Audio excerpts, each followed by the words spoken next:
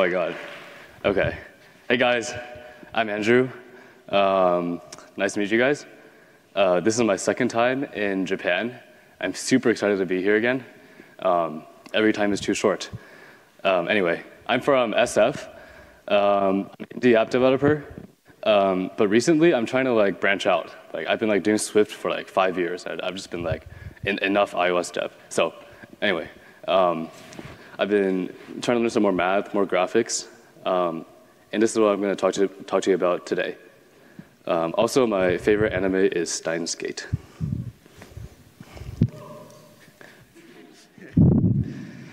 Okay. So the motivation is like, how do you make cool graphics? Because like, yeah, there's like SwiftUI, there's like shapes, whatever. But like, how do you do stuff like this? Like, let me play this. I saw this on Twitter a while back, and it's like insane. Like, how do you make this, right? And I had no idea until recently. So here's some examples of what you can do with SwiftUI. So the first one is by me, and it's basically a bunch of SwiftUI shapes and like perspective transforms. And then like you stitch it together and it becomes like 3D, kinda. So it's like kinda 3D. The second thing is by Paw. I don't know if Paw's here, but yeah, this is like a starry effect, and this is like a timeline view with a lot of PNGs. Yeah. But then this third thing is, this is a shader, and this looks crazy. And like also, I have no idea how to make this in SwiftUI. I'm not sure if like it's even possible. Like maybe some of you guys know how to do this. Anyway, and here's some even more crazier examples. This thing on the left, made by Inigo Quiles, which is like one of the best people at this field. And same with this too. So about like 2 months ago, I met this guy in SF at some sort of event, and I had no idea who this guy was.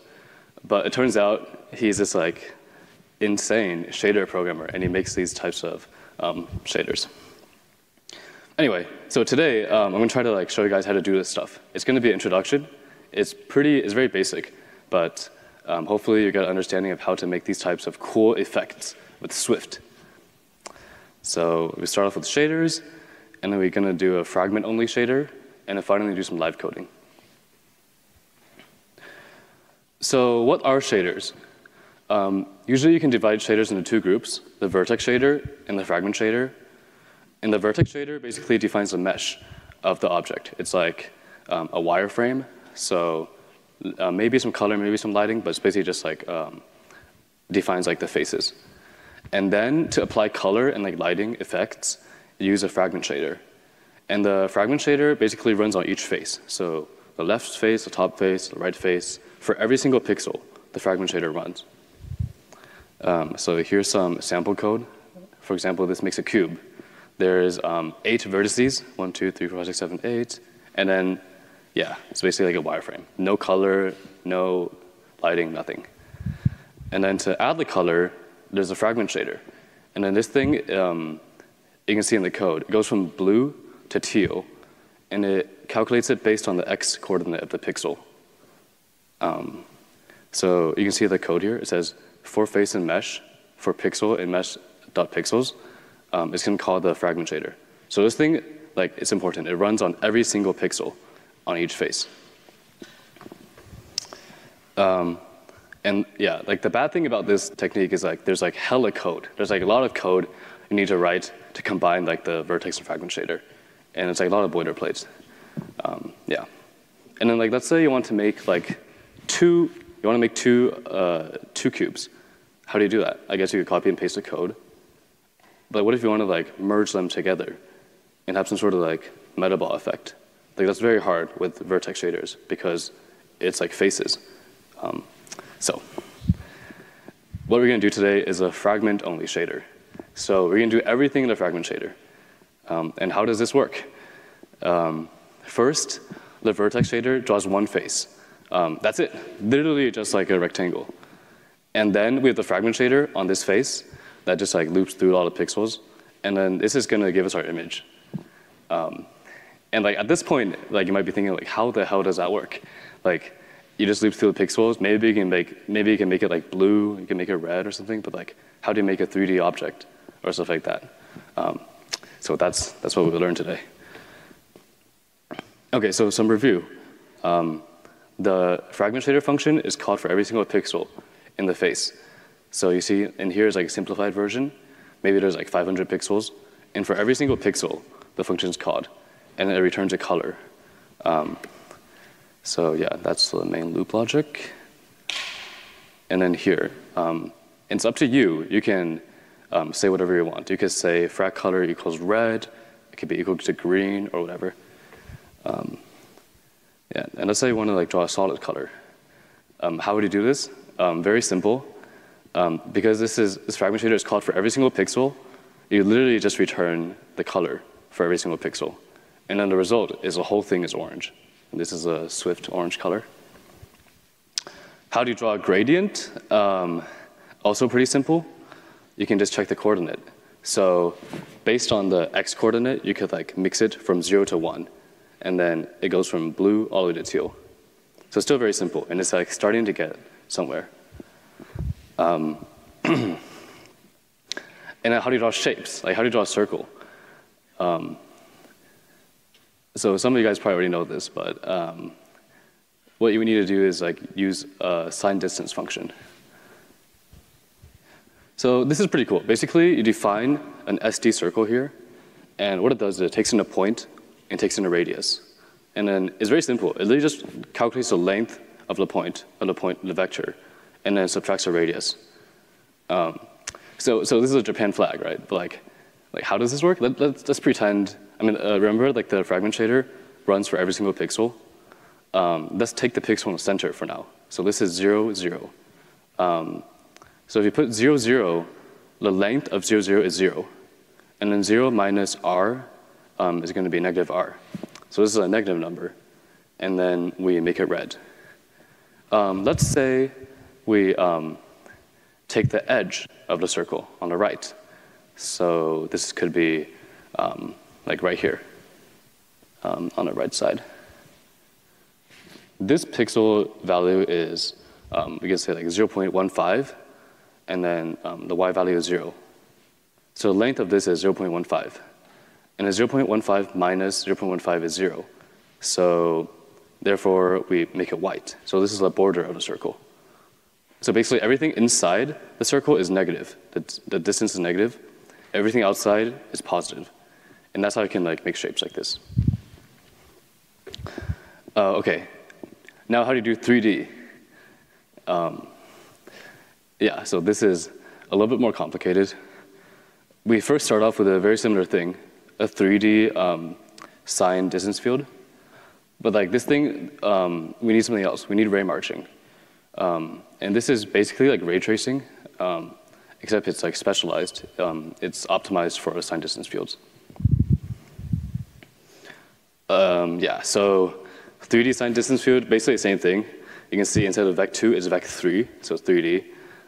Returns the length of the point minus the radius. But now, like, you want to like actually like show this on the screen, right? So what you have to do is for every pixel, you have a camera, and then you draw a ray from the camera to each pixel on the screen, like this, for every single pixel. And then here's an example. Let's say we take this pixel right here. We draw a ray through the pixel, and it hits the sphere. And this technique is called Raymarching. And what it does is it gives us a distance from the camera to the sphere. It's literally just like, it's like hit testing. It finds the distance to the sphere. The code is right here. Basically, it is like there's a big loop. It accumulates circles until the distance is small enough that it's basically a contact. And I'm kind of glossing over a little bit right here, but yeah, this is Raymarching. And then once we get the distance, we can literally we can calculate the color at the point. So because we have the distance, we can just multiply it by the direction, and then we get the point, 0.506. And then using this point, we can calculate like the color You can calculate normal, whatever, and then it shows up on the pixel. Okay, and there's also shadows too. It's like also a similar technique. You also use Raymarching. And how it works is like, you start from like the surface, and then you Raymarch in the direction of the light. And then, because Raymarching gives you a distance. If the distance that's Raymarched is smaller than the distance to the light, that means something is blocking it. And that way you can cast a shadow.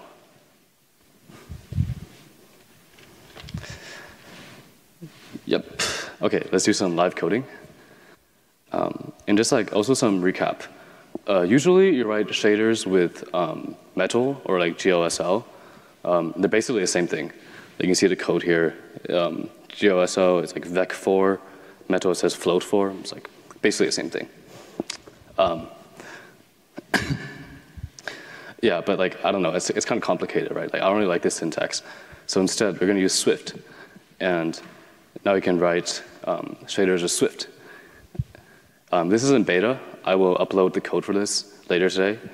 But as you can see, it's like much more familiar. You guys know the syntax. Okay, so let's do some live coding. Okay, text.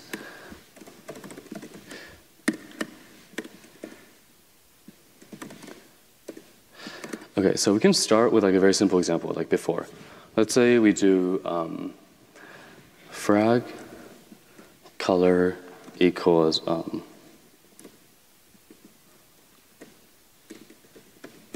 like this. And what this is going to do is going to make the whole screen the Swift color.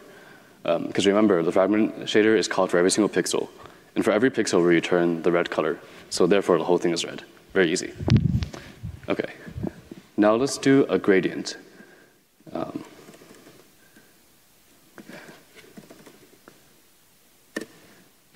So here, we first do an adjustment. The UV is like a normalizing coordinate. So, because frag chord is from 0 to like 600, like the length of your viewport. So what you want to do is you want to divide by the width of the viewport, so you get from 0 to 1, like normalized coordinates. And then using these coordinates, you can easily mix between blue and teal or do whatever you want. And this is a gradient. Okay, let's do a circle now. So UV 0. As you can see, there's like some small differences between the normalization. This is the most common one probably, where 0, 0 is in the center, and then it's 0.5 up, 0.5 down. So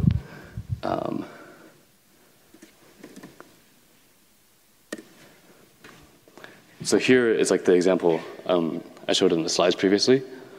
It makes a circle. ST circle is defined elsewhere, and if it's inside the circle, it's red. If it's outside the circle, it's positive, so it's white. Okay, so let's do something more fancy. Let's try to make the Swift bird using sign distance fields. So first, I'm going to start with some logic here. This is a scaling factor. Now,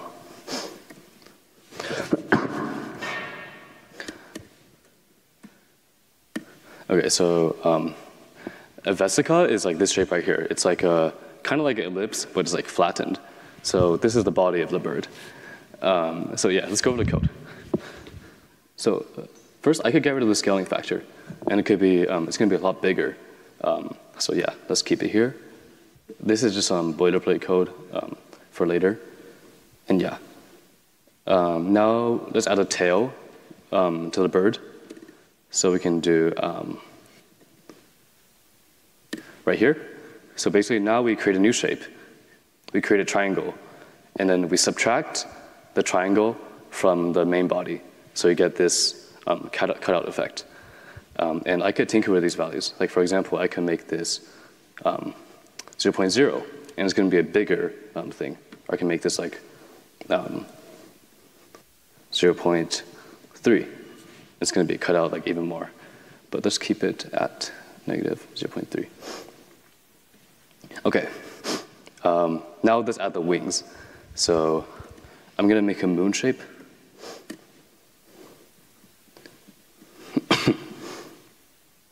And then basically what this does, this is a union between the body and a moon. And I'm going to replace it right here. And you can see, like, yeah, it looks like the Swift bird now. And it's interesting because each of these functions basically returns a float.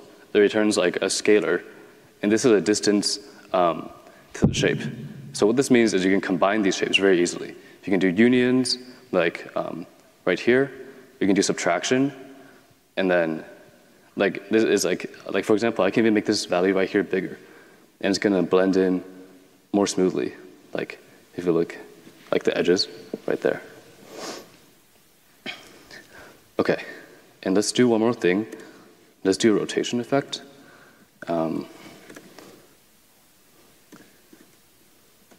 This is going to rotate the bird by a little bit. Yeah, and now we have our Swift logo.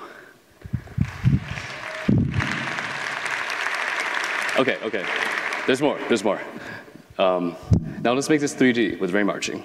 So I'm going to make a new fragment shader. Apologies for the API, it looks a little bit wonky. Basically, I got to the airport at 9 p.m. and I was up the whole night just like fixing the code. Anyway, shader. So for the distance field, we're going to basically copy the original right here. This is a shape. Then we're going to copy this. And note that P this time is provided. So P is a vec3 in 3D coordinates. So for rotate 2D, we have to only use the XY coordinates right here. Okay, and now this is still 2D, so let's extrude it. Extrude 0. And what this does is it basically takes the 2D shape and just like extrudes. And now the distance field is like a 3D distance field. Okay, and now for the for the fragment shader, first we do the normalizing coordinates per usual. Then we do the Raymarching. So we create the origin, which is at basically 0, 0, 0. The direction is for each pixel based on the UV values. So we the direction is array. It's like a vector, and it points towards each pixel. And then finally, we can do the coloring. And yeah, this gives us the 3D bird.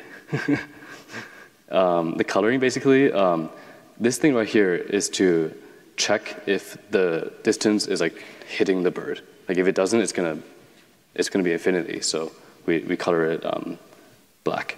So yeah, here it is, our bird. We could make this orange, maybe like a little bit more yellowish. Yeah. Anyway, here is our 3D bird.